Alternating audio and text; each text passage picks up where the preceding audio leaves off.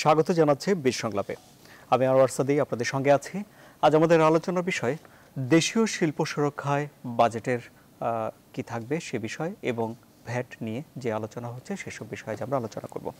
আলোচনার জন্য আজ আমাদের স্টুডিওতে উপস্থিত আছেন জনাব রেজাউল হাসান, তিনি ভ্যাট প্রশাসন এনবিআর এর সদস্য। আপনাকে স্বাগত জানাচ্ছি। এছাড়াও আমাদের সঙ্গে এবিসিসি এর একজন পরিচালক এবং এনবিআর এর সাবেক একজন চেয়ারম্যান আমাদের সঙ্গে সংযুক্ত হবেন এবং তখন আমরা পরিচয় করে দিব। এই মুহূর্তে চট্টগ্রাম থেকে আমাদের সঙ্গে আছেন এবিসিসি এর সাবেক সহসভাপতি এবং Chittagong chamber of commerce and ইন্ডাস্ট্রিজের সভাপতি জনাব মাহবুব আলম। জনাব মাহবুব আলম, আপনাকে স্বাগত জানাচ্ছি আমাদের এই অনুষ্ঠানে।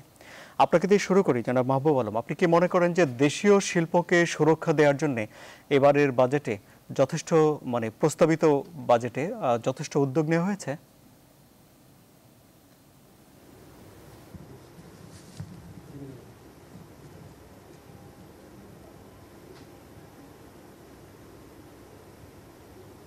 হ্যাঁ, আমি ধন্যবাদ আপনাকে। আসলে দেশীয় শিল্প সুরক্ষা করা এটা তো আমাদের নৈতিক দায়িত্ব। আমি মনে করি এটা জাতীয় দায়িত্ব।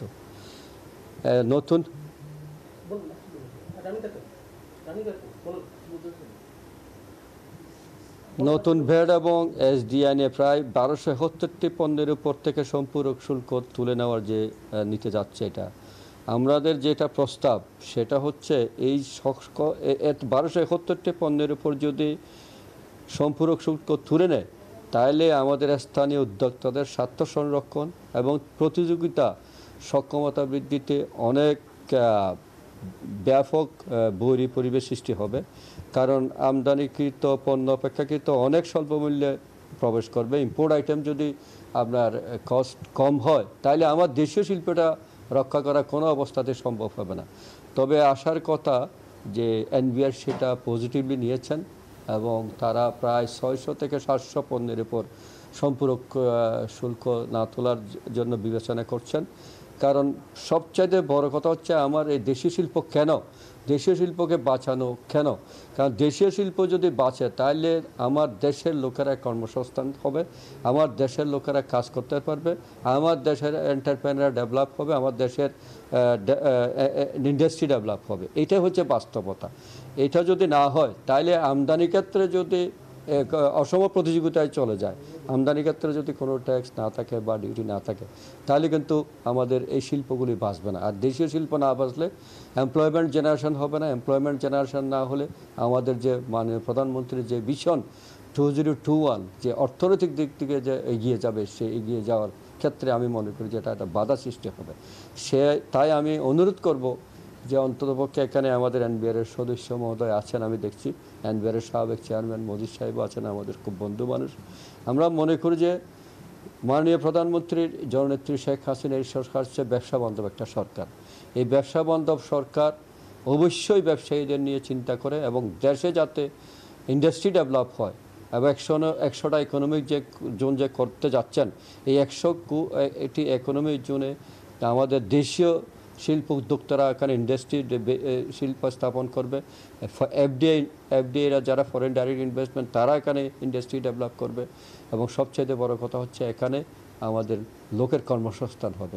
এই কাজগুলি করার জন্য মাননীয় সরকার প্রধান যে ব্যবসা বান্ধব যে পরিবেশ সৃষ্টি করতে যাচ্ছে, ওয়ান স্টপ সার্ভিস করতে যাচ্ছে, যে সৃষ্টি করতে যাচ্ছে, সেই কাজগুলি করার জন্য মূলত আমাদের দেশীয় শিল্পকে সংরক্ষণ করতেই হবে। এর কোনো বিকল্প আছে বলে আমি মনে করি না। জি, জনাব মাহবুব আলম, আপনি আমাদের সঙ্গে থাকুন এই অনুষ্ঠানে। আপনার কাছে আমাদের আরও প্রশ্ন আছে, আমি আপনার কাছে যাচ্ছি। তার আগে জনাব রেজাউল হাসান, সদস্য ভ্যাট প্রশাসন এনবিআর, 1271টি পণ্যে সম্পূরক শুল্ক তুলে নেওয়ার একটি উদ্যোগ ছিল এবং তার মধ্যে ব্যবসায়ীরা বলছেন যে এটি তুলে নিলে দেশীয় শিল্প তেমন সুরক্ষা পেত না। এর অর্ধেকের মতো পণ্যের সম্পূরক শুল্ক থাকছে। যদি সম্পূরক শুল্ক থাকেই তাহলে দেশীয় শিল্প কিভাবে সুরক্ষা পেল? না, এটা হচ্ছে যে উনি যে উদ্বেগের কথা বলেছেন, এটা হ্যাঁ উদ্বেগ হওয়া খুবই স্বাভাবিক এবং ওনার উদ্বিগ্নের কারণ আছে। কিন্তু একটা জিনিসও ওনাদেরকে আস্থায় নিতে হবে যে আমরা সেই স্বাধীনতার পর থেকে রাজস্ব বোর্ড দেশীয় শিল্পকে প্রোটেকশন দিয়ে আসছেন। যখন ওপেন ইকোনমি হলো সেই সময় কিন্তু ওনারা অনেক উদ্বিগ্নতা প্রকাশ করেছিলেন। সেটাও কিন্তু এনবিআর অনেক কষ্টে সেটা সামাল দিয়েছিল এবং দেশীয় শিল্প গ্রহ করা শুরু করেছিল। এখন একটা স্টাডি হয়েছিল যে আমরা কিছু কিছু পণ্য দেখেছি যেগুলোকে আসলে সম্পূরক শুল্ক আরোপ করা যৌক্তিক নয়। কিন্তু যেগুলি শিল্পের জন্য প্রয়োজন সেগুলো তো অবশ্যই সম্পূরক শুল্ক বা অন্য কোনো শুল্ক হলেও সেখানে দিয়ে তা আমরা প্রোটেকশন দেব, এবং এটাতে কোনো রকমের আমরা মনে করি যে সুযোগ নেই যে আমরা দেশীয় পণ্যকে আমরা সুযোগ দেব না। হ্যাঁ, প্রতিযোগিতা দেশীয় শিল্পকে করতে হবে, আমদানি পণ্যের সাথে প্রতিযোগিতা করতে হবে, কিন্তু সেই প্রতিযোগিতার ব্যারিয়ারটা এরকম হবে না যে আমরা তাদের সঙ্গে কম্পেয়ার করতে পারবো না।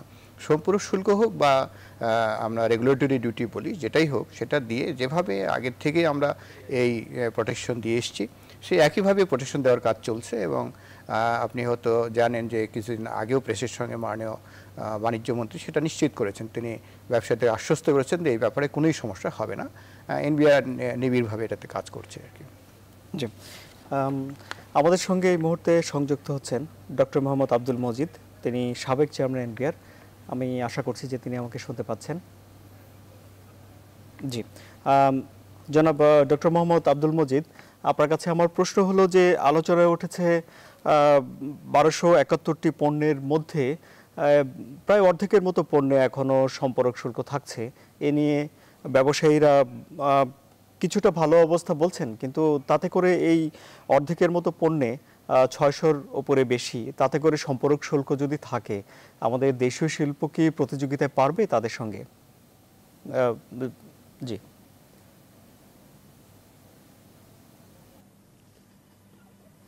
জি, ধন্যবাদ।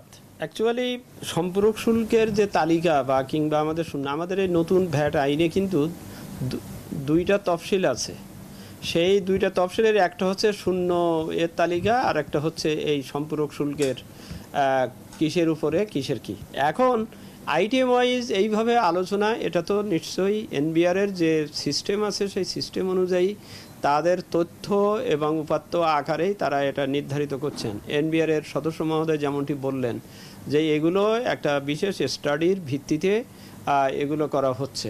হ্যাঁ, তবে আইন প্রয়োগ হয়ে গেলে পর বা প্রবর্তন হলে পর যে এর উপরে আলোচনা করা যাবে না তা কিন্তু না। প্রতিটা আইটেমের কোথায় কি তার সংরক্ষণ হচ্ছে বা করা হচ্ছে বা করা যেতে পারে সে নিয়ে আলোচনার পথ কিন্তু খোলা থাকছেই। এবং প্রতি বছর তো অর্থবিধিতে এই তালিকা এবং এই তালিকার যে আপতন সেটি কিন্তু দেখার কিন্তু বিধান বা নিয়ম আছে। সুতরাং এটা নিয়ে ঠিক চূড়ান্ত কোনো মন্তব্য করা যাবে না যে এই 676 বা এতটা তালিকা হলেই এটা হবে কি হবে না। বাজেটের তৈরি হয়েছে, প্রস্তাবিত বাজেট উত্থাপিত হবে কয়েকদিনের মধ্যেই। সেখানে যে শুল্কের কাঠামো বা শুল্ক আদায়ের বিষয়গুলো বলা হয়েছে, তাতে করে কি দেশীয় শিল্প ঠিকঠাক থাকবে নাকি তারা একটু চাপে পড়ে যাবে, কি বলবেন?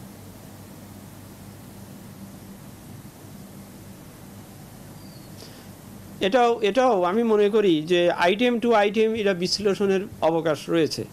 এবং এটা আজকের দিনের না, এটা গত 36 বছর, এবং আমাদের বিশেষ করে ভ্যাট আইনটি 1991 সালের পরে গত 26 বছরেও কিন্তু বিভিন্ন সময় বিভিন্ন পক্ষের আলোচনা এবং তাদের দাবির ভিত্তিতে এটা পরীক্ষা করা হয়েছে।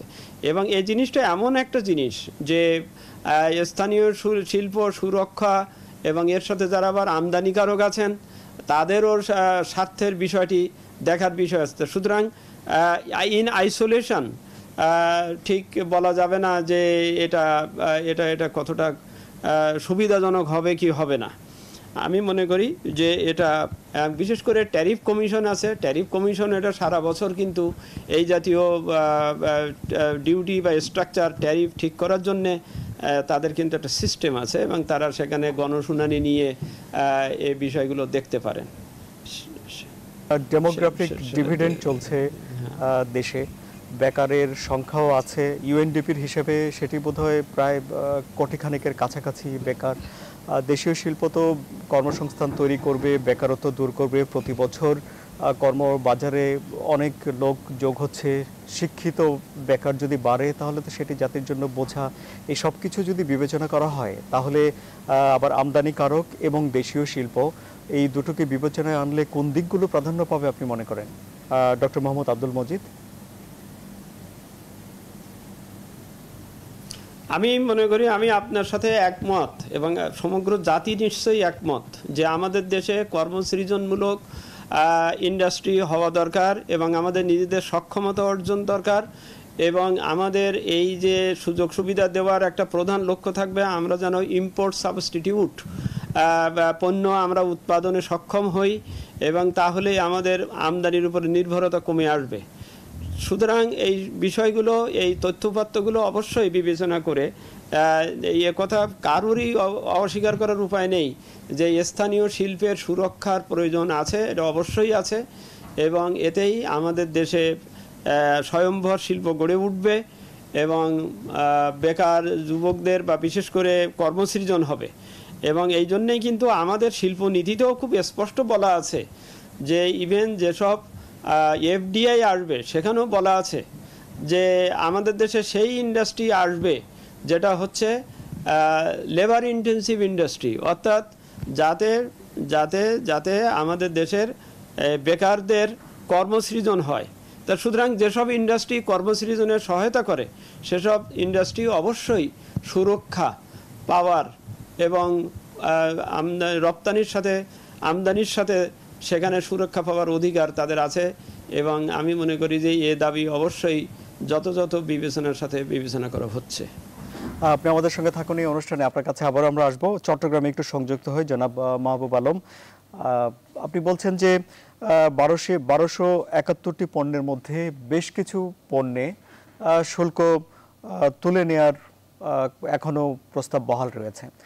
আপনারা কি ব্যবসায়ীদের দিক থেকে কোনো রকম ভেবেচিন্তে দেখেছেন বা গবেষণা করে দেখেছেন যে এই পণ্যগুলো থেকে শুল্ক তুলে নিলে কি পরিমাণ প্রভাব পড়বে, সেটি টাকার অঙ্কে কত পড়বে, দেশীয় যদি শিল্পের প্রভাব পড়ে তাহলে কোন কোন খাতে এর প্রভাব পড়বে, এমন সুনির্দিষ্ট কোনো আপনাদের কি কোনো স্টাডি আছে? জনাব মাহবুব আলম।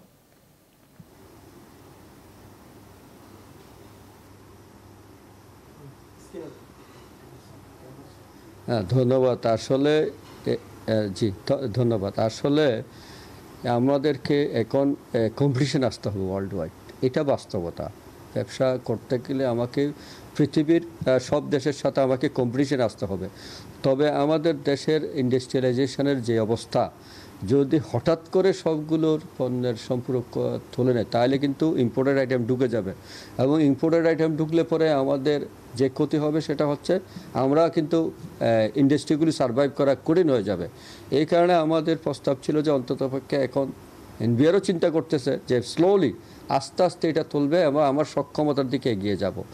আমরা বেসিক্যালি কোন কোন পণ্যের উপর এই মুহূর্তে ক্ষতি হবে সেটা আমরা হয়তো বলতে পারবো না, তবে এটা আমাদের ওয়ার্ক চলতেছে, আমাদের রিসার্চ চলতেছে, আমাদের ফেডারেশনও এটা কাজ চলতেছে, চিটাং চেম্বারও কাজ করতেছে, ঢাকা চেম্বারও করতেছে, মেট্রোপলিটন চেম্বার করতেছে যে কোথায় গেলে আমাদের প্রবলেমটা রিয়েলি হবে। তবে আমরা যেটা অনুরোধ করবো সেটা হচ্ছে এটা আস্তে আস্তে করতে হবে। আস্তে আস্তে না করলে হঠাৎ করে ফেললে এটার একটা নেগেটিভ ইম্প্যাক্ট পড়বে। হঠাৎ করে আমার সক্ষমতা রেডি হলো না, আমার স্কিল হ্যান্ড নাই, আমার সক্ষমতা হলো না, বা আমার ব্যবসায়ীরা সেরকমভাবে এখনও ইন্ডাস্ট্রিয়ালাইজেশনে অথবা অন্য দেশের সাথে তুলনামূলকভাবে কম্পিটিশনে পারবো কিনা জানি না। কিন্তু বাস্তব সত্য কথা হচ্ছে আপনি গার্মেন্টসের দিকে দেখুন, গার্মেন্টস যখন এক সময় কোটা ছিল, এখন কোটা ছাড়াও কি আমরা ব্যবসা করতেছি না? আমাদের কস্ট অফ ডুইং বিজনেস বেড়ে গেছে হয়তো, বা আমাদের প্রফিট কত কমে গেছে, বাট আমরা তো কম্পিটিশনে আসি। আমরা যে কম্পিটিশনে নাই তেমন না, কিন্তু এটা আস্তে আস্তে যদি করে তাহলে আমার মনে হয় সবচাইতে ভালো হয়। ধন্যবাদ। জি, জনাব রেজাউল হাসান, কি মনে হয় আগে রাজস্ব সংগ্রহ নাকি দেশীয় শিল্পের সক্ষমতা আছে কিনা সেগুলো বিবেচনায় রেখে তারপর রাজস্ব সংগ্রহ, কোনটি? অবশ্যই দুটোই, রাজস্বও লাগবে। আপনি দেশ এগিয়ে যাচ্ছে, আপনি যে বিনিয়োগ দেবেন সেই বিনিয়োগকে ইনফ্রাস্ট্রাকচার তৈরি করার জন্য সরকারের অর্থের প্রয়োজন আছে। পাশাপাশি হচ্ছে আমাদের দেশীয় শিল্পকেও আমরা অবশ্যই প্রোটেকশন দেব, সেটা আমি আগেও বলেছি যে আমরা কিন্তু সবসময় এটা দিয়ে এসেছি। হ্যাঁ, উনি একটা গুরুত্বপূর্ণ কথা বললেন যে হঠাৎ, সেটা আমরাও জানি যে হঠাৎ হলে সেটার ইম্প্যাক্টটা খারাপ। আপনি যদি একটু পিছনের দিকে যান তাহলে দেখবেন যে যখন আমি যেটা বলেছি যে ওপেন ইকোনমিক মার্কেট, সেই সময় আমাদের অনেক ইন্ডাস্ট্রি কিন্তু বসে যাচ্ছিল এবং সেই সময় অনেকেই ইন্ডাস্ট্রি বাদ দিয়ে ব্যবসা শুরু করলেন, ট্রেডিং শুরু করলেন। ইলেকট্রনিক্স পণ্য টন্য বেশ কিছু আমাদের দেশে ট্রেডিং শুরু হলো। পরে যখন আমরা এটা ধরতে পারলাম যে এই জায়গাটায় আমাদের অ্যাড্রেস করা দরকার, তখনই কিন্তু আবার এই দেশীয় শিল্পগুলো বিনিয়োগ করছে এবং এখন উন্নতির দিকে যাচ্ছে। তো এটা চলমান। তাছাড়া 1 তারিখে যখন বাজেট হবে তখনই কিন্তু সব কিছু শেষ হয়ে যাচ্ছে না। এটা ইম্প্যাক্টটা 1 জুলাইয়ের পরে, কিন্তু তার আগে বাজেট পাস হবে এবং মিনহোয়াইল এই বাজেটের সময় কিন্তু সংসদে এই বিষয়গুলো তুলে ধরার সুযোগ ব্যবসায়ীদের আছে। কোন শিল্প বা কার এই বাজেট ঘোষণার পরে তারা এটার জন্য আঘাতপ্রাপ্ত হতে পারেন কিংবা ক্ষতিগ্রস্ত হতে পারেন, তারা কিন্তু সেই সুযোগটা পাবেন এবং আলোচনা এবং সংসদে মাননীয় যারা সংসদীয় কমিটি আছে, আমাদের ক্যাবিনেট কমিটি আছে, সবাই এটা আলোচনা করতে পারবেন এবং সবশেষ বাজেট যখন পাস হবে তখন নিশ্চয়ই আমরা একটা সুন্দর সমাধান নিয়েই পাস করব, সেই প্রত্যাশা আমরা করি। আমরা এনবিআর কিন্তু এগুলি প্রচুর চর্চা করছি। আমি জানি না আপনি যে প্রশ্নটা করেছিলেন যে ব্যবসায়ী মহল এটা নিয়ে কোনো স্টাডি করছেন কিনা, আমি জানি না তাদের মধ্যে কোনো স্টাডি আছে কিনা, কিন্তু সেখান থেকে আমরা সেরকম কোনো ফিডব্যাক এনবিআর এখন পাচ্ছি না। কিন্তু আমরা অতীতে যেভাবে করে এসেছি তার ভিত্তিতেই আমাদের কাজ এগিয়ে যাচ্ছে এবং আমরা পরিশ্রম করে যাচ্ছি। আমরা এই অপেক্ষায় আছি যে হয়তো আমাদের দৃষ্টিতে যদি কারো ক্ষতি হওয়ার আশঙ্কা থেকে থাকে তাহলে তারা বাজেট ঘোষণার পরবর্তী সময়ে এবং চূড়ান্ত বাজেট হওয়ার আগ পর্যন্ত সময়ে তারা কিন্তু এই বিষয়গুলো সংসদের মাধ্যমে তুলে ধরতে পারবেন এবং এনবিআরও তুলে ধরতে পারবেন, যাতে করে আমরা এমন একটা পরিবেশ তৈরি করব যেখানে ইনভেস্টমেন্টেরও সমস্যা হবে না, রাজস্বেরও সমস্যা হবে না। আমি আরও একটা জিনিস বলতে চাই যে নতুন ভ্যাট আইনেও কিন্তু ইনভেস্টমেন্টকে অনেক সুযোগ দেওয়া হয়েছে, সেটা আলোচনা আসে না। যেমন বিনিয়োগ করতে গেলে বর্তমান আইনে আপনার বিল্ডিং, ইমারত কিংবা ভূমির উপরে যে ভ্যাট দিতে হয় সেগুলো তারা ফেরত পান না, কিন্তু নতুন আইনে সেগুলোকে আমরা ফেরত দেওয়ার সুযোগ করে দিয়েছি যাতে করে বিনিয়োগটা বাড়ে। আমরা ইতিমধ্যে অনেক জায়গা থেকেই এই এটার একটা সুফল আশা করছি। আমাদের কাছে এই ধরনের প্রস্তাব আসছে যারা বিনিয়োগের জন্য আগ্রহ প্রকাশ করছেন। তো সেগুলো আমার মনে হয় এই বাজেট সময়ে আলোচনায় আসা উচিত। জি, দর্শক আমরা পরিচয় করে দিই, আমাদের সঙ্গে এখন সংযুক্ত হচ্ছেন এবিসিসিআই ব্যবসায়ীদের শীর্ষ সংগঠন, এবিসিসিআই পরিচালক এবং ব্যবসায়ী ঐক্য ফোরামের সাধারণ সম্পাদক। আপনারা জানেন দর্শক, ব্যবসায়ী ঐক্য ফোরাম ভ্যাট বিরোধী বা মূসক বিরোধী একটি আন্দোলন করছে এখন। নতুন আপনাকে স্বাগত জানাচ্ছি আমাদের সঙ্গে। আসলে একটু সাপ্লিমেন্ট করি, ভ্যাট বিরোধী আন্দোলন না, ভ্যাট সহায়ক আন্দোলন আমরা করছি। ঠিক আছে, তাহলে শেষ পর্যন্ত আপনারা আসলে যে মূসকের দাবি করছেন কি মাত্রায়, কি পরিমাণে, কিভাবে হলে ভালো হয়, কি দাবি আপনাদের মূল? আসলে ভ্যাটের বিষয়টা তো একটা ব্যাপক বিষয়। যে বিষয়টা দেখেন 1996-তে নতুন 91-তে নতুনভাবে আসলো, যখন নতুন সরকার এলো তখন সাইফুর রহমান সাহেব এটা নিয়ে একটা বিড়ম্বনা ব্যবসায়ীদের মধ্যে ছিল। পরবর্তীতে আলোচনা পর্যালোচনার ভিত্তিতে ওই আইনটাকে ইমপ্লিমেন্ট করে এই পর্যন্ত চলে এসছে এবং এই আইনের ব্যত্যয় কোথায় আমি জানি না। এই আইনের মধ্য দিয়ে ভ্যাট কালেক্ট হচ্ছে এবং এই দেশের সেই যদি 91 থেকে পর্যালোচনা করেন আজকে কোথায় গিয়ে আমরা ঠেকেছি। আজকে আমার জাতীয় বাজেট কত বড় হয়েছে, আজকে যেখানে 3.5 লক্ষ কোটি টাকা, 1000 কোটি টাকা বাজেট আজকে আমরা প্রণয়ন করেছি এবং এটা বাস্তবায়ন হচ্ছে এবং আজকে ওই ভ্যাটের সমন্বয়ের মধ্য দিয়েই, রাজস্ব আদায়ের মধ্য দিয়েই আজকে দেশের উন্নয়ন হচ্ছে এবং বিদেশি সাহায্য ছাড়া আজকে পদ্মা সেতুর মতো একটা বৃহৎ প্রকল্প বাস্তবায়ন হতে যাচ্ছে। এর সিংহভাগ কিন্তু যোগান এই ব্যবসায়ী দিয়ে যাচ্ছে। এখানে বিষয় হচ্ছে অন্য জায়গায় আইনটাকে নিয়ে আইনটাকে নিয়ে প্রথম সংশয় ছিল, কিন্তু এই পর্যন্ত চলে এসছে এবং রাজস্ব বেড়েছে, পর্যায়ক্রমে বেড়েছে, ব্যবসায়ীরাও ঘাত প্রতিঘাতের মধ্য দিয়ে মেনে নিয়ে চলে যাচ্ছে।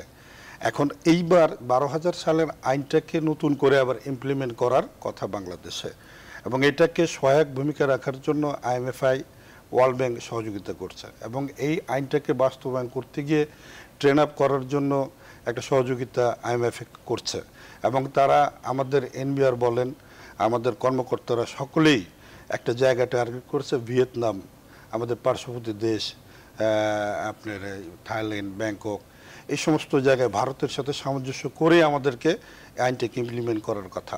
কিন্তু 12,000 সালে আইনটা আজকে পর্যন্ত কেন বিলম্ব হলো? নিশ্চয়ই এখানে কিছু ব্যত্যয় ছিল, যে কারণে ইমপ্লিমেন্ট তারাও প্রস্তুত ছিল না, ব্যবসায়ীরা তো মোটেই প্রস্তুত ছিল না। সেখান থেকে এই 5 বছর লেট হয়েছে শুধু বুঝার বিষয়গুলো নিয়ে। গত লাস্ট টার্মে মাননীয় অর্থমন্ত্রী প্রধানমন্ত্রীর নির্দেশনা ক্রমে এই আইনটাকে ইমপ্লিমেন্ট করতে কেন ব্যর্থ হচ্ছে এই জায়গাটাকে পর্যালোচনা করে ব্যবসায়ী এবং এনবিআর কর্মকর্তাদেরকে পুরো আইনে তো অনেকগুলো ধারা আছে, আইনে অনেকগুলো বিষয় আছে, আপনারা কি পুরো আইনটি আমরা পুরো আইনের যেখানে টোটাল আইনটাকে নিয়ে পর্যালোচনা হয়েছে গত বছর পর্যালোচনা হয়েছে অর্থমন্ত্রী মাননীয় অর্থমন্ত্রী এনবিআর এবং এফবিসিসি এর সমন্বয়ে এনবিআর এর এক্স মেম্বার ছিলেন আলী আহমদ সাহেবকে কনভেনার করে চেয়ারম্যান করে এফবিসিসি এর সমন্বয়ে একটি কমিটি করে দেওয়া হয়েছিল। সেই কমিটি পর্যায়ক্রমে দীর্ঘ 6 মাস কাজ করেছে, যার সাথে সম্পৃক্ত ছিল এফবিসিসি এর এক্স প্রেসিডেন্ট এবং ওই বোর্ডের প্রেসিডেন্ট, ভাইস প্রেসিডেন্ট সকলেই আমরাও সম্পৃক্ত ছিলাম। পর্যায়ক্রমে আলোচনার মধ্য দিয়ে 7টি সুপারিশ উভয় পক্ষ মেনে নিয়ে এই আইনের ব্যর্থ যে জায়গাগুলো এগুলোকে পুনর্বিন্যাস করে কমিটি মাননীয় অর্থ মন্ত্রণালয়ে পাঠিয়েছেন এবং এই 7টি সুপারিশ ন্যায়সঙ্গত বলেছেন এবং আমাদেরকে আশ্বস্ত করেছিলেন যে এই সুপারিশগুলো বিবেচনা করে গত বছরে আইনটাকে ইমপ্লিমেন্ট করা হবে। সেখানে আমাদের একটি দাবি ছিল খুচরা রিটেলার পর্যায়ে এবং ক্ষুদ্র মাঝারি শিল্পের ক্ষেত্রে এই আইনে সরাসরি 15% ভ্যাট তুলে আনা হয়েছিল এবং বিগত আইনে 750 আইটেমের উপর ট্যাক্স ফ্রি ছিল, মৌকুফ ছিল এবং কোনো ক্ষেত্রে 3% টার্নওভার ট্যাক্স ছিল। সেই জায়গাটাকে আমরা গতবার দাবি করেছিলাম এই 7টি সুপারিশ সম্পর্ক শুল্ক উঠিয়ে নেওয়া হয়েছিল পুরোটাই গত বছর। এইবার আবার দেখছি যে রাখা হচ্ছে, এটাকে সংকলন করে গতকালকে পত্রিকা আমি দেখলাম যে আলোচনা পর্যালোচনার মধ্যে দিয়ে আমরা যে জায়গাটায় কথা বলেছিলাম যে হতদরিদ্র যারা ব্যবসা করে, হতদরিদ্র যারা নিত্য প্রয়োজনীয় জিনিসগুলো নেয়, সেই ক্ষেত্রে যদি 15% ভ্যাট থাকে। একটা বিরতি নিয়ে এসে কত শতাংশ ভ্যাট হলে ব্যবসায়ীদের জন্য ভালো হবে, কত শতাংশ ভ্যাট হলে সরকারের জন্য ভালো হবে, এ নিয়ে আলোচনা করব। দর্শক আমাদের সঙ্গে থাকুন।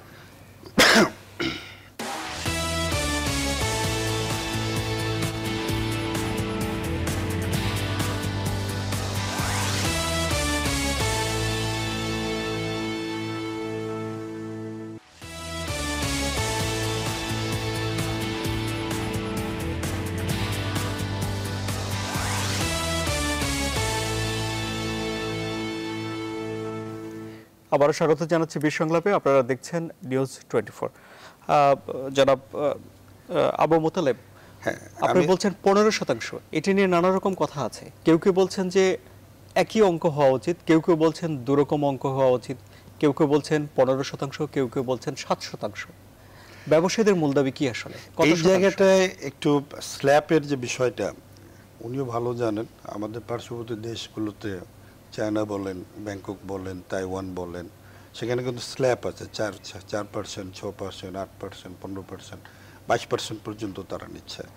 আমরা যে জায়গাটায় ওনাদের সাথে এনবিআর এর সাথে যেখানে আমাদের গ্যাপটা হচ্ছে, এখানে তো বিশাল অঙ্কের একটা বিষয়, লক্ষ হাজার কোটি টাকা, এবং এটার সিংহভাগ কিন্তু ভ্যাট ট্যাক্স থেকে আমরা দিচ্ছি। ব্যবসায়ীরা না দিলে কিন্তু তারা ওন করতে পারছেন না এবং প্রতিনিয়ত কিন্তু বাড়ছে, পর্যায়ক্রমে বাড়ছে। আপনি 91 সাল থেকে যদি হিসাব করেন লক্ষ্যমাত্রা বাড়ছে, আদায়ের পরিমাণ অনেক বেড়েছে, আদায় বেড়েছে, এখনো অনেকে ট্যাক্স নেটের বাইরে আছে। হ্যাঁ, ট্যাক্স নেটের বাইরে আছে। এর মধ্যেই আমাদেরকে চলতে হচ্ছে। ডে বাই ডে এটা আরো ডেভেলপ করবে। যে জায়গাটায় গ্যাপ, আমরা বলেছি FBCCI, Dhaka chamber, metropolitan chamber বলেছে যে 7% থেকে শুরু করেন, 15% না করে সকল ক্ষেত্রে যদি 7%। আর আমরা যে জায়গাটা বৈষম্য দ্বিধাদ্বন্দ্বে আছি, যেমন ক্ষুদ্র যারা হতদরিদ্র যারা ইউজ করছে গরিবের পণ্য যেগুলো জিনিস, সেই ক্ষেত্রে 15% ভ্যাট দিতে গেলে তাদের পক্ষে একটা বিড়ম্বনা এবং এই খাতাপত্র মেনটেন করা সকলের ক্ষেত্রে সম্ভব না। ওনাদের হিসাব অনুযায়ী গত 7 বছর 90 কোটি টাকা খরচ করে 60-70 কোটি টাকা তারা আর্ন করেছে এই প্যাকেজ ভ্যাট বা যে খুচরা পর্যায়ে এবং ক্ষুদ্র মাঝারি শিল্পোদ্যোক্তার থেকে। এটা ব্যর্থতা তাদেরও, ব্যর্থতা আমাদেরও, উভয়েরই। তা আমরা যে জিনিসটা বলেছিলাম, পরিধিটাকে বাড়ান, পার্টনারশিপ ভিত্তিতে, যেটাই নতুন আইনের মূল ভিত্তিটা হচ্ছে পার্টনারশিপ ভিত্তিতে। তারা হলো মূল কালেক্টর, আমরা হচ্ছে সেমি কালেক্টর, ভোক্তা ভ্যাট দেবে, তার থেকে আমরা নেব। কিন্তু এখানে ভোক্তাকে সচেতন হতে হবে। সচেতন হওয়ার জন্য ট্রেন আপের যে বিষয়টা ছিল, এখনও তারা ওই পর্যায়ে যেতে পারে নাই, ওইটার লক্ষ্যমাত্রা এখনও তারা যেতে পারে নাই। মূল উদ্দেশ্যটা ছিল IMF এর মুদ্রা, আন্তর্জাতিক মুদ্রা তহবিলের একটা ফান্ড দেওয়া হয়েছিল এই আইনকে ইমপ্লিমেন্ট করার আগে। গ্রাহক, কনজিউমার, এনবিআর, ব্যবসায়ী সকল ক্ষেত্রে এটাকে ট্রেন আপ করা। আজকে কিন্তু ওই ট্রেন আপের জায়গায় ওনারাও পুরোপুরি যে ট্রেন আপ হয়েছে আমি এখানে সন্দিহান। আমি মূসক আদায়, কর আদায় বিষয়ে আমি আপনার মতামত অবশ্যই নেব, তবে তার আগে আপনি যেই প্রশ্নটি তুলেছেন কত শতাংশ হবে, কতটুকু হলে কার ভালো, এই বিষয় নিয়ে এনবিআর এর সাবেক চেয়ারম্যান ডক্টর মোহাম্মদ আব্দুল মজিদের বিশ্লেষণ একটু শুনতে চাই। জনাব ডক্টর মোহাম্মদ আব্দুল মজিদ, তাহলে কত শতাংশ ভ্যাট হলে সেটি ভালো হবে? দুটো বিষয় এখানে উঠে এলো, একটি হলো বড় শিল্পের জন্য একরকম এবং গরিবের জন্য যে পণ্য তৈরি হচ্ছে গরিবের জন্য অন্যরকম, খাতাপত্র ব্যবস্থাপনা করা সেটিও একটি জটিল বিষয় হয়ে উঠছে। কি বলবেন আপনি?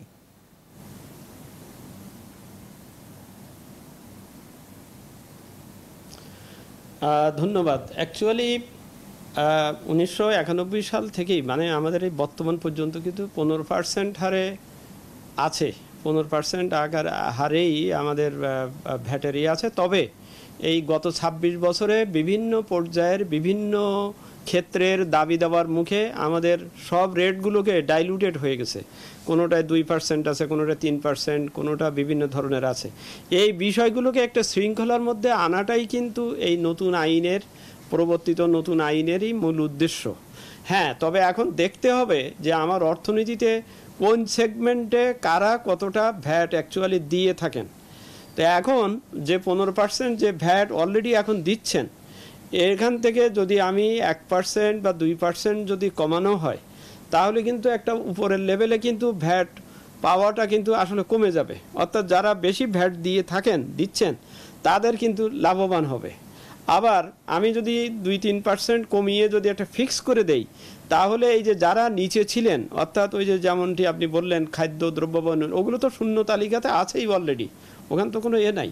কিন্তু যারা মধ্যবর্তী আছেন যেমন রড, সিমেন্ট বা আরও কিছু কিছু শিল্প আছে যেটা আবার ওই যে ফিক্সে দিতে গেলে তাদের উপরে আবার দাম বেড়ে যাবে। তো সেই জন্যেই সবচেয়ে ভালো হচ্ছে যে এই যে অনেকগুলো রেট হয়ে গিয়েছিল এগুলোকে একটা শৃঙ্খলা আনার জন্যে 15% যেটা আছে সেটাকে রেখে, ঠিক রেখে, এস্টেটিক রেখে বরং একটা স্ল্যাব তৈরি করা যেতে পারে। যেটা ভারতে আছে আপনার 4টা স্ল্যাব আছে, কিন্তু একটা হচ্ছে 4% যেগুলো এই জনগণের খুব কাছাকাছি আইটেম সেগুলোর ক্ষেত্রে, আর একটা হচ্ছে 12% যেটা হচ্ছে মধ্যবর্তী কিছু শিল্প, আর একটা হচ্ছে 18 এবং সর্বশেষ 28।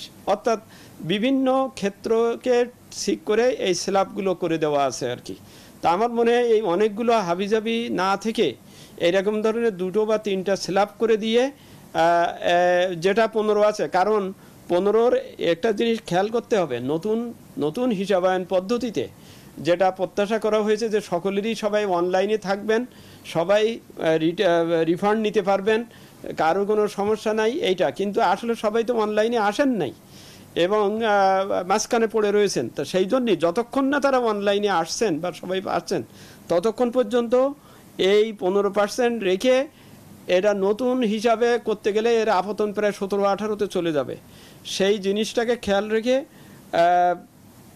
এই বিভিন্ন সেগমেন্ট অনুযায়ী মিনিমাম 3 বা 4-এর স্তর বা স্ল্যাব রেখে এটা আপাতত বাস্তবায়নে যেতে পারি আর কি। এবং যাওয়া উচিত এই কারণেই যে আমরা যদি না শুরু করি, আমরা যদি এটাকে একটা শৃঙ্খলার ভিতরে না আনি তাহলে তো এটা এইভাবেই থেকে যাবে। এবং আমি মাহবুব সাহেবের সমর্থন করি এই বলে, তিনি চিটাগাং থেকে যেটা বলেছেন, অ্যাকচুয়ালি কিন্তু ব্যবসায়ী সংগঠনদের তাদের নিজেদেরই আইটেম ওয়াইজ একটা স্টাডি থাকা দরকার। এনবিআরে যখন আমরা, এনবিআরের সদস্য মহোদয় বলেছেন, এনবিআরে যখন আমরা এই ট্যারিফ কত হবে না হবে হিসেব করছি, তখন কিন্তু যদি ভালো ডাটা ব্যাকআপ যুক্তি যদি না থাকে, না পাওয়া যায়, তখন কিন্তু এই রেটগুলো নিয়ে পরবর্তীকালে নানান ধরনের দাবি দেওয়া উত্থাপিত হয়। তো সেই জন্যেই এই পর্যালোচনা এবং ব্যবসায়ী সংগঠনগুলো বিশেষ করে এফবিসিসিআই বা তারা যেন এইটা আইটেম ওয়াইজ স্টাডি করেন, করে কত হওয়া উচিত এইটা, এই আলোচনার দুয়ার সবসময় খোলা থাকবে। বাজেট ঘোষণা দেওয়ার পরেও, বাজেট চূড়ান্তভাবে গৃহীত হওয়ার আগেও কিন্তু এই পর্যালোচনার সুযোগ থাকবে। এই সুযোগ সবাইকে নেওয়া উচিত। আপনার কাছে আবারও আসবো। জনাব রেজাউল হাসান, অনলাইন যেই প্রকল্প নেওয়া হয়েছে এনবিআর তরফ থেকে সেটি আপনি দেখভাল করছেন, কি মনে হয় এনবিআর শেষ পর্যন্ত কোন দিকে যাচ্ছে শতাংশের হিসেবে? না, শতাংশের বিষয়টা তো মাননীয় অর্থমন্ত্রী যেহেতু বলেছেন যে তিনি একটা ন্যায্য ভিত্তিক বা একটা বিবেচনা করবেন, সেটা এখন কত বিবেচনা করবেন বা কত হার হবে সে নিয়ে পত্রপত্রিকায় মেনা লেখালেখি হচ্ছে, কিন্তু এটি 1 তারিখের আগে এই ঘোষণাটা জানা যাচ্ছে না। আমরাও বলতে পারবো না শিওর করে যে 1 তারিখের আগে এটা কত রেট হবে। তবে রেটের বিষয়ে যে জিনিসটা সেটা হলো যে আমরা কিন্তু রেট নিয়ে অনেক চিন্তা ভাবনা করেছিলাম, সেটা ব্যবসায়ীরা আমাদেরকে দিতে পারেননি। আমরা ব্যবসায়ীদেরকে চেয়েছিলাম, যখন তারা জানুয়ারি ফেব্রুয়ারির দিকে এটা 7% কথা শুরু করলেন, তখন আমরা চেয়েছিলাম যে আপনারা কিসের ভিত্তিতে বলছেন, এটা বক্তৃতায় না বলে আমাদের কাছে একটা স্টাডি দেন। তারা কিন্তু দেন নাই। আমরা এটা নিয়ে ঘুরেছি। সেটা হলো যে আপনি কত ভাগ ব্যবসায়ীকে এই মানে ভ্যাটের আওতা বহির্ভূত রাখবেন। যেসব দেশে রেট কম সেই সব দেশে যদি আপনি যান দেখবেন সেখানে কিন্তু বাইরে কেউ নাই, কেবল ফুটপাতে যারা সাধারণ বেচা কেনা করেন, মানে একেবারেই কিছু নাই, সেইগুলি ছাড়া তাদের সব ট্রানজ্যাকশন অনলাইনে হয় এবং তাদের কোনো মৌকুফ নাই। আমরা এই সম্প্রতি ভারতের যে 5% রেট আমরা দেখলাম, সেটিতে যেগুলো পণ্যকে ওনারা ভ্যাটেবল করেছেন আমাদের দেশে সেগুলো মৌকুফ, তার উপরে আমরা কোনো ভ্যাট আরোপই করি নাই। সুতরাং এই বিবেচনাটা না নিলে এবং এই স্টাডিটা না নিলে এটা একটু কষ্টকর। কারণ এই যে 15% বলা হচ্ছে, বক্তৃতায় শুনলে মনে হবে যে প্রতি স্তরে 15%। কথাটা একদিকে সত্য যে প্রতি স্তরে 15%, কিন্তু আমরা যেটি বলছি যে আপনি তো পূর্বে যে ভ্যাটটা দিলেন সেটা আপনি ফেরত পাবেন। আপনার এই 15%টা পড়বে মূলত আপনি কত টাকা সংযোজন করছেন সেই জায়গাটায়। বর্তমানে এই সংযোজনের জায়গাটায় এনবিআর কিন্তু ক্ষমতা প্রয়োগ করছেন। এবং এনবিআরকে যখন তারা অনুমোদনের জন্য পাঠাচ্ছেন তখন এনবিআর বলছে না, আপনি কিসের 10% 20% মানে আপনার এটা তো 50% হবে। এই নিয়ে বিতর্ক হয়, মেলা মামলা মোকদ্দমা হয়েছে। তো সেইগুলোর পরিপ্রেক্ষিতে আমরা বলেছি যে এইখানে আমাদের এখন নিয়ন্ত্রণ থাকবে না। তাহলে কী হবে, ব্যবসার নিজেদের মধ্যেই যে কম্পিটিটিভ প্রাইসে পণ্যটা বিক্রি করবেন এই মূল্যটা উনি ধার্য করবেন। সেই ক্ষেত্রে উনি 10% করতে পারেন, 5% করতে পারেন, 20% করতে পারেন। তাহলে নিট ভ্যাটের পরিমাণ কিন্তু সেখানে আপনি যদি 15 দিয়ে এই সংযোজনকে বিবেচনা করেন তাহলে একটা রাফলি বলা যায় যে 10% সংযোজন করলে নিট ভ্যাট হয় 1.5%। এটা 15% সেখানে হয় না। অনুরূপভাবে আমদানিকারকের পরে এই হলো হোলসেলার পরে ডিলারে যদি সেখানেও 1.5%-এরও কম হয়, কারণ তারা বেশিক্ষণ জিনিস কাছে রাখেন না, দ্রুত বিক্রি করে দেন। আর রিটেলে গিয়ে এখন 4% আছে, সেটাও এনবিআর ফিক্স করে দিয়েছে যে আপনি প্রতি 100 টাকায় 26 টাকা 60 পয়সা যোগ করবেন, তখন এটা থাকবে না। নতুন আইনে এটাও থাকবে না। না থাকলে সেখানে উনি 20% 10% যেটাই করুন উনি করতে পারবেন। তাহলে কিন্তু এখানে ওনার স্বাধীনতা থাকছে যে উনি কতটুকু সংযোজন করলেন। তাহলে আমরা হিসাব করে দেখেছি যে ইম্পোর্টের পুরো 15% এবং অগ্রিম যে তারা 4% দেন ওটাও ফেরত পাবেন, পেলে 1.5%, 3% এবং সর্বশেষ ভোক্তার কাছে গেলে আরও যদি 3% হয়, আরও 4%ই হোক, তাহলে কিন্তু 7%-এর বেশি ভ্যাট হয় না। এটি বাস্তব, এটা না হওয়া পর্যন্ত চোখে না দেখলে এটা বোঝা যাবে না। এখন অনুমান করা হচ্ছে যে প্রতি স্তরে 15%, তাহলে তো 3-4টা স্তরে 4-15 60% ভ্যাট হয়। এটি কি ফ্যাক্ট? এটা ফ্যাক্ট না, এখনো হচ্ছে। সেটা হচ্ছে 19% তারা ইম্পোর্টে দিয়ে আসছেন এবং কিন্তু ফেরত নিচ্ছেন। বিরতিতে যাওয়ার আগে একটা ছোট্ট প্রশ্ন আপনার কাছে রাখি। ধরেন কেউ একজন রেস্টুরেন্টে গিয়ে এক বোতল পানি কিনলো সেখানে, তাহলে সেখানে এই পানির বোতলের উপর তাকে ভ্যাট দিতে হচ্ছে পানির জন্য, এবং রেস্টুরেন্টে যে বিল আসলো খাওয়ার জন্য সে বিলের উপর আবার ভ্যাট দিতে হলো। এটা ভ্যাট অন ভ্যাট হয় কিনা? না, এইটা এখন আছে, এখন তাই হচ্ছে এবং ভ্যাটের উপর ভ্যাটই আদায় হচ্ছে। সেই জিনিসটা কিন্তু আমরা আলোচনা আনি না। সেই কথা আমি বলতে চাচ্ছিলাম যে আপনি ইম্পোর্টে 19% দিয়ে সে রিবেট নিলেন না, তাহলে আপনার 19% আর ওই 4% 23% ভোক্তার উপর গেল, কিন্তু আপনি রিবেট নিলে এটা আর যাচ্ছে না।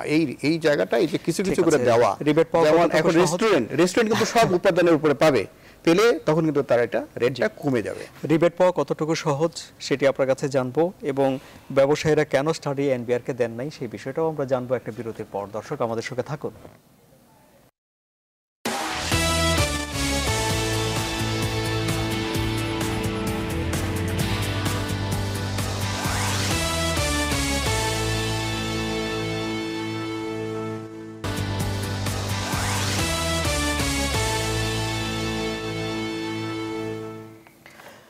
আবারও স্বাগত জানাচ্ছি বিশ সংলাপে। জনাব আবু মোতালেব, এনবিআর এর সদস্য জনাব রেজাউল হাসান বলছেন যে এনবিআর চাওয়ার পরেও ব্যবসায়ীরা কোনো স্টাডি তাদেরকে দেন নাই, কেন? আসলে ওনার সাথে আমি এখানে আপত্তি করছি। উনি যে কথাটা বললেন এটা ঠিক না। প্রতি বছর বাজেটের আগে এফবিসিসি এর তরফ থেকে আমরা আমাদের যারা মেম্বার বডি তাদের প্রত্যেককে চিঠি দেই, এই বাজেটে আপনার কি কি সমস্যা রয়েছে, কোথায় কি প্রয়োজন আপনারা লিখিতভাবে আমাদেরকে জানান। সেটার উপর আমাদের বিসিসিআই স্টাডি করে। এখানে একটা প্রবলেম হয়, আমাদের মেম্বার বডিতে কেউ সাপ্লায়ার, কেউ ম্যানুফ্যাকচারার, কেউ ইম্পোর্টার, তিনজনের সমস্যাটা কিন্তু তিন রকমের। এটাকে আবার আমাদেরকে সমন্বয় করতে হয়।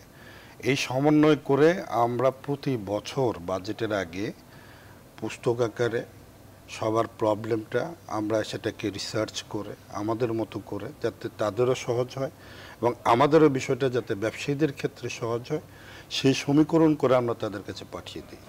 কিন্তু দিন শেষে যেটা হয় বাজেটের সময় দেখা যায় আমাদের অধিকাংশ শতকরা 90% প্রপোজালকেই উপেক্ষা করা হয়।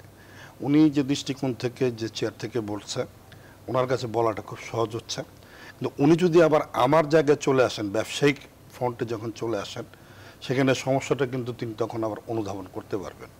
আমার এক ধরনের সমস্যা, বড়র এক ধরনের সমস্যা, ক্ষুদ্র মাঝারির আরেক ধরনের সমস্যা, কনজিউমারের ঠিক এরকম হতদরিদ্র কনজিউমার, আবার কেউ আছে সেবামূলক, কেউ ডাইরেক্ট ম্যানুফ্যাকচার করছে না, আপনি প্রোডাক্ট দিচ্ছেন, সে মেকিং করে দিচ্ছে, সেই ক্ষেত্রে তার বেলা কি হবে? সেক্ষেত্রে সুনির্দিষ্ট ক্যাটাগরিতে ভাগ করে ব্যবসায়ীদের সুখ সুবিধা দেখা হচ্ছে না তো বলছেন আপনি? অবভিয়াসলি যদি দেখা হতো একটা জায়গায় গিয়ে আটকেছে।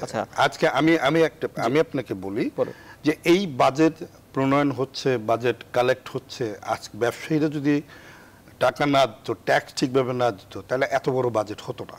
আজকে যে জায়গাটা বৈষম্য, আমরা দেখেন গতবার কেন এই 5টি বছর 6টি বছর ডিলে হলো এই আইনটাকে ইমপ্লিমেন্ট করতে গিয়ে, এটা হলো আমার প্রশ্ন। এখানে আজকে ট্রেন আপ করার কথা সকল ক্ষেত্রে, আজকে এই পর্যন্ত আমার এফবিসিসির আন্ডারে 374টা অ্যাসোসিয়েশন, 64টা চেম্বার এবং মার্কেট ভিত্তিক দোকান মালিক অ্যাসোসিয়েশন রয়েছে। কোথাও কি আজ পর্যন্ত কোন ধরনের ট্রেনের উদ্যোগ নেওয়া হয়েছে?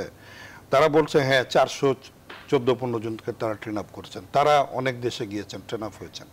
সেটা কি এই 3.5 কোটি ব্যবসায়ীর জন্য সাফিসিয়েন্ট? আচ্ছা, আমাকে প্রথম যেতে হবে, রুট লেভেলে যেতে হবে। এটা একটা বড় প্রশ্ন, এই প্রশ্ন তো আছে। কিন্তু জনাব ডক্টর আব্দুল মজিদ যে কথা বলছেন যে স্ল্যাব অনুযায়ী স্তর বাই স্তর, যদি উনি আমাদের কথা বলছেন, আমরাই এই প্রস্তাবনাটা দিয়েছি। উনি যেহেতু প্র্যাকটিক্যাল, উনি ব্যবসায়ীদের সাথেও ছিলেন, উনি কিন্তু এনিভারের চেয়ারম্যানও ছিলেন। আজকে ওনার মুখ থেকে এই কথাটা বেরিয়েছে।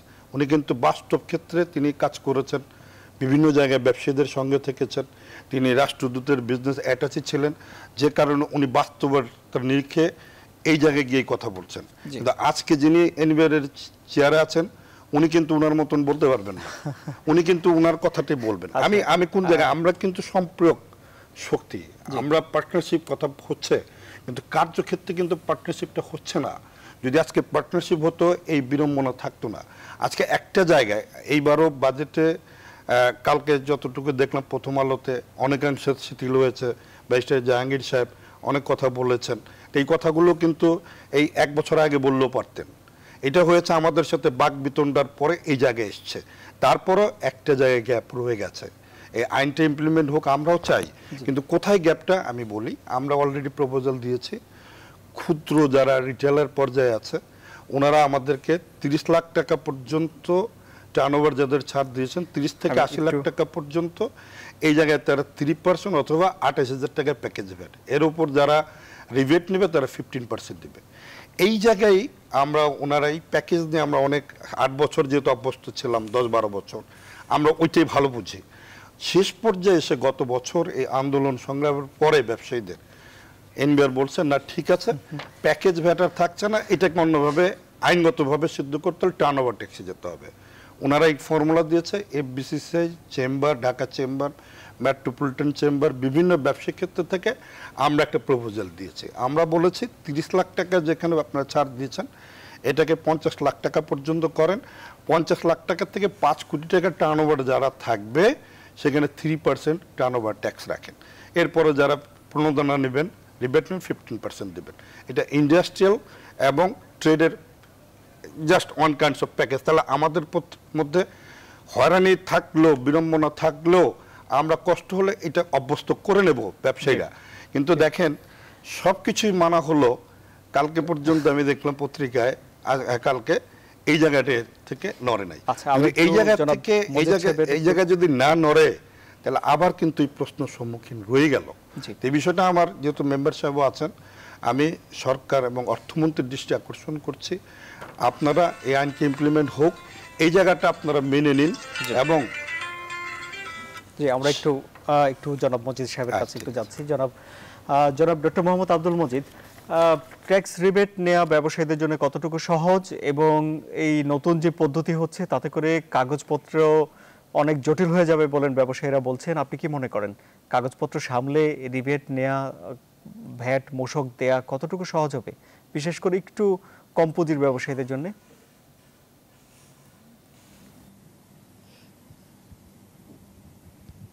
না, এই সমস্যা আগে ছিল বলেই কিন্তু এই নতুন আইনটা মেন দর্শনটাকে থেকে আমরা যেন একটু পিছিয়ে না যাই। সেটা হচ্ছে যে সকলকেই মোটামুটি হিসাব আইন, যেটা অনলাইন পদ্ধতি করলে পরেই কিন্তু তার রিফান্ড পেতেও সুবিধা হবে এবং কোনো প্রকার হিসাব নিয়ে কোনো সমস্যা হবে না। এখানে সমস্যাটা যেটা হয়েছে সেটা মোতালেব সাহেব উল্লেখ করেছেন, সেটা হচ্ছে এই যে 2012 সালে আইনটি যখন তৈরি করা হয় সেখানের 4-5টা ধারা, যে ধারাতে অনলাইন করা, মূসকের নিবন্ধন করা, পরিদর্শন করা, এই ধারাগুলোকে কিন্তু ইমিডিয়েটলি ইফেক্ট দেওয়া হয়েছিল।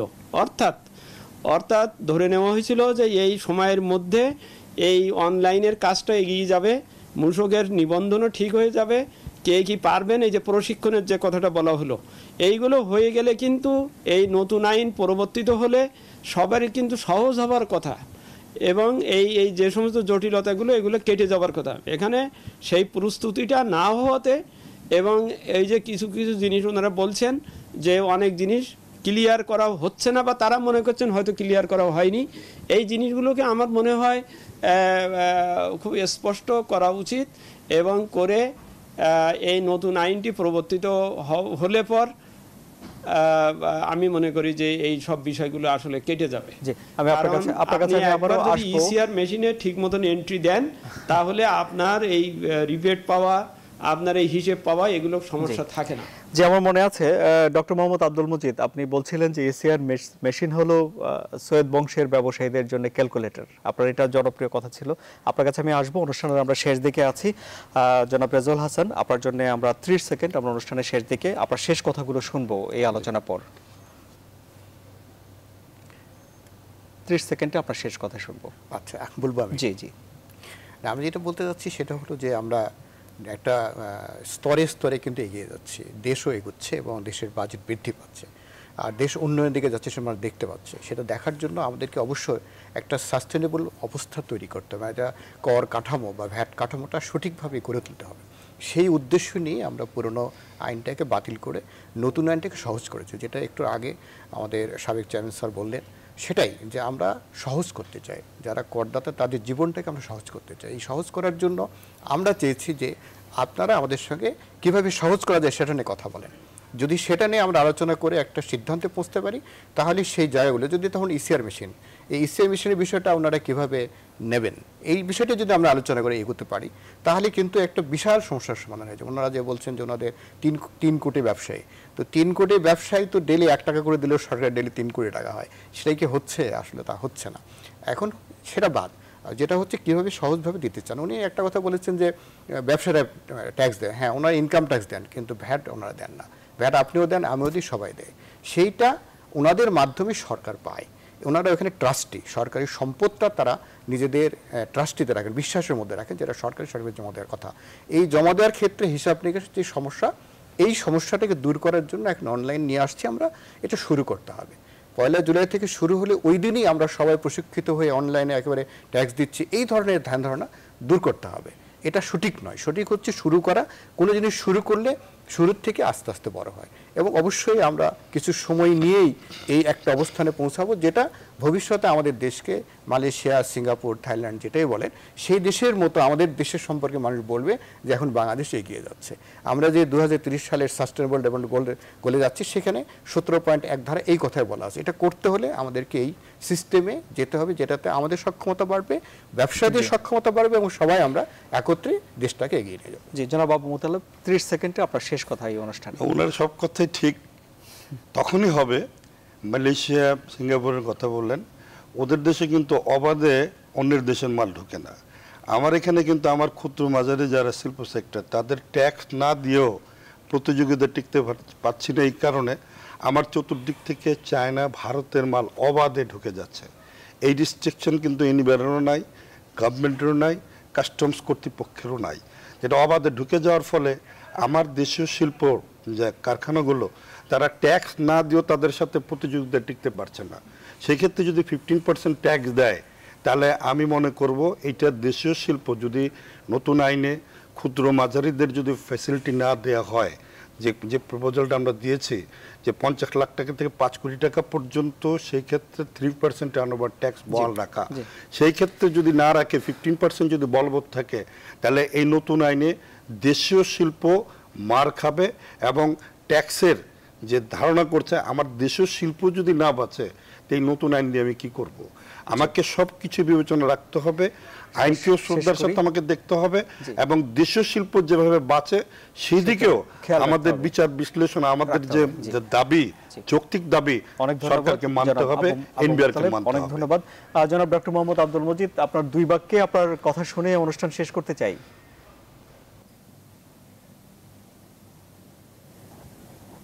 জি, সেটা হচ্ছে যে আমরা স্বয়ংভর স্বনির্ভর হতে চাই। মোতালেব সাহেবের ওই কথাটি খুব প্রণিধান যে যেহেতু বাইরের সব কিছু অবাধে বা আসার পরে যে তীব্র প্রতিযোগিতায় আমার স্থানীয় শিল্পকে করছে, সেই শিল্পকে আসলে আমার অবশ্যই সুরক্ষা দিতে হবে। কারণ যে ইন্ডাস্ট্রির কাছ থেকে আমি রেভিনিউ চাচ্ছি সেই রেভিনিউ সেই ইন্ডাস্ট্রি স্বয়ংভরভাবে চলতে পারছে কিনা সেটা দেখার, এর জন্যই ট্যারিফ, এর জন্যই আলোচনা। আমি মনে করি still we are very positive, আলোচনা চলছে, কিন্তু এখানে তথ্যভিত্তিক, উপাত্তভিত্তিক, যুক্তিভিত্তিক কথা উভয় পক্ষই শুনবেন এবং চলে নতুন আইনের প্রবর্তনের দিকে যাবেন। অনেক ধন্যবাদ। জি, অনেক ধন্যবাদ জনাব ডক্টর মোহাম্মদ আব্দুল মজিদ, সাবেক চেয়ারম্যান এনবিআর। অনেক ধন্যবাদ জনাব রেজাউল হাসান, সদস্য ভ্যাট প্রশাসন এনবিআর চট্টগ্রাম থেকে আমাদের সঙ্গে সংযুক্ত হয়েছিলেন। জনাব মাহবুব আলম, সাবেক সহসভাপতি এবিসিসিআই, অনেক ধন্যবাদ। আমাদের সঙ্গে স্টুডিওতে ছিলেন ব্যবসায়ী ঐক্য ফোরামের সাধারণ সম্পাদক জনাব আবু মুতালেব, তিনি এবিসিসিআই এর পরিচালকও। দর্শক আপনারা যারা আমাদের সঙ্গে এতক্ষণ ছিলেন আপনাদেরকে ধন্যবাদ। শনি থেকে বৃহস্পতি প্রতি দুপুর 1টায় এই অনুষ্ঠান হয় বিশ সংলাপ, দেখার আমন্ত্রণ রইল।